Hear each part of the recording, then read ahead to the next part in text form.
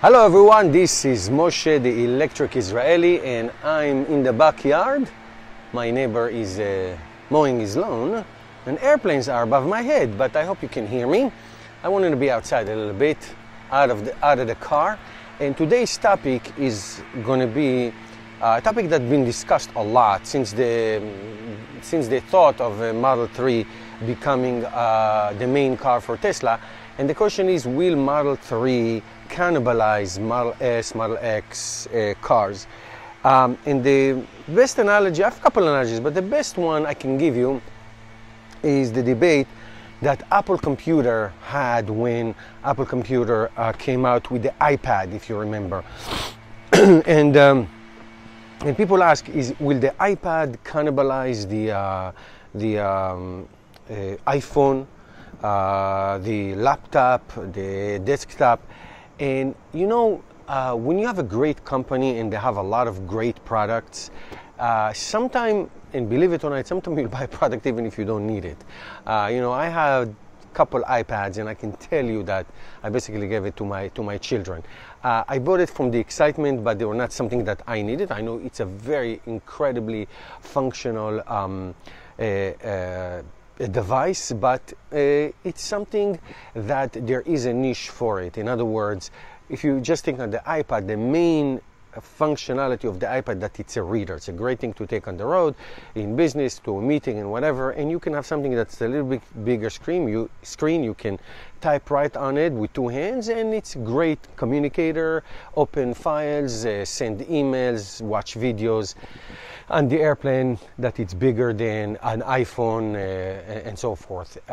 So it has higher functionality than the phone, lower functionality than the laptop, that you can create and save a lot of stuff. So it has its function and it has its good, and it did not cannibalize on the other products. Same thing with other car manufacturers. Think about it. Let's just give two. Honda. Honda is a very popular car company. There's a million Hondas on the streets. But Honda also produces the Infinity luxury line. Toyota, one of the biggest, is the biggest car company in the world.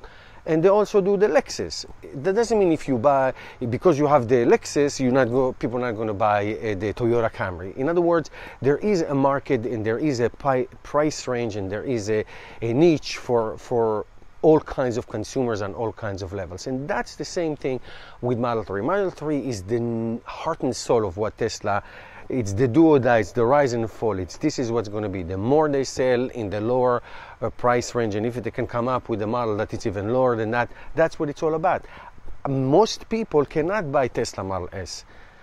Even used Tesla Model S are in the range of $50,000 so far. So most people, the overwhelming majority of people, cannot buy Tesla Model S, cannot buy Tesla Model X, cannot buy Lexus RX, whatever, because they are expensive cars. They are for a group of people that in that economic level that can afford this. Yet, most people who eventually, when Tesla Model 3 will go to the 35 and below, hopefully, model, then it will be for the masses, so to speak.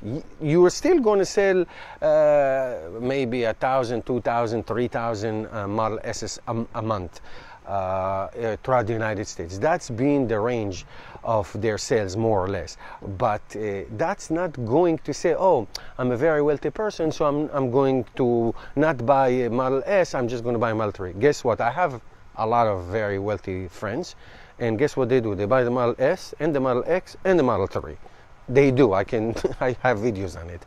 So it's not going to take away from the other. Wealthy people can buy all three lines. People who cannot afford Model S and then they be able to for Model 3, then the Model S is going to be irrelevant. It's something that they cannot get anyway.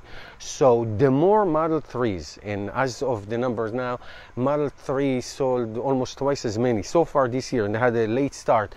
So far this year, almost twice as many Model S and Model X combined. Okay? So still the sales of Model S is the same, and you sell what you sell, and that's what it's all about. So I don't think it's going to make any difference. And even if Tesla, and I hope Tesla come up with the $25,000 car, that really, I mean, I drove the Model 3. There is so much technology there. I liked it. I like it. Most people don't. Believe me, most people will take a beautiful 220 miles electric car with a navigation system. That's all they need. They don't need autopilot, and they don't need all these things. I mean, if you have the options to upgrade, you can. But most people don't need it. Most people don't want to pay for it. Most people can't pay for it.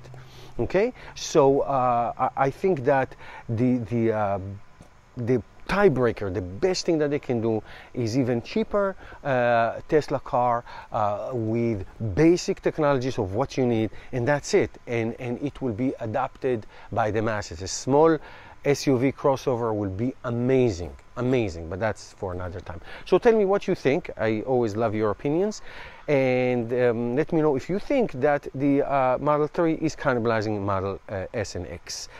Leave your comments down below, and don't forget to subscribe to my channel. Help me change the world one electric car at a time. And you can buy some Electric Israeli swag on the Electric Israeli store, and I see you next time. Bye.